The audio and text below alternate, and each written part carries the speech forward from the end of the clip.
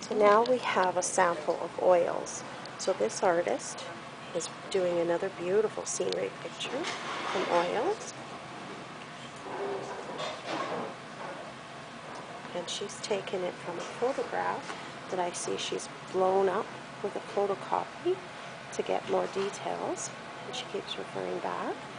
And she's copying a photo. So this is oil-based paints that she's working with.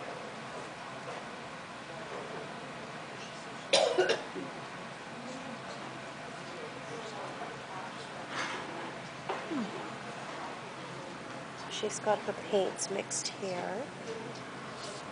So it looks like this, you don't have to work quite as quickly as acrylic, is that true? That's true. Yeah. That's so true. Because you build on your layers of color.